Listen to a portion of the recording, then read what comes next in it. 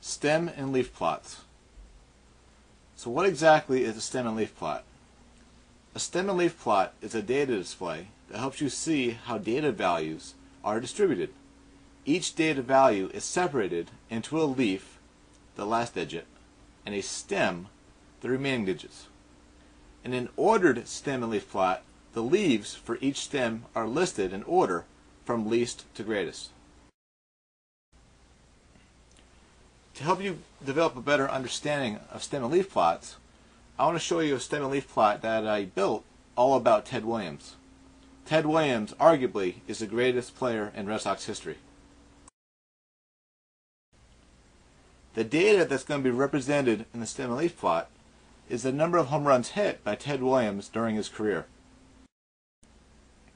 This chart shows the data that we're going to be displaying. Notice in the left-hand column shows the year that Ted Williams played, and the right-hand column shows the number of home runs hit by Ted Williams. So in 1939, Ted Williams hit 31 home runs. In 1960, Ted Williams hit 29 home runs.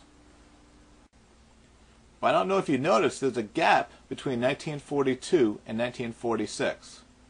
Between these years, Ted Williams served in the U.S. military and fought in World War II. So here's a stem and leaf plot of Ted Williams' home runs. Notice on the left-hand side of the vertical line shows the tens values, and on the right-hand side shows the ones. So how do you read this chart?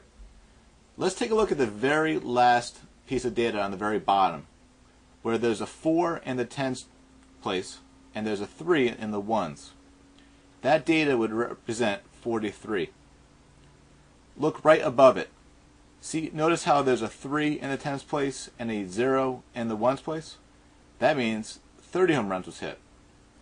Next to the 0, there's a 1. That means 1 year Ted Williams hit 31 home runs.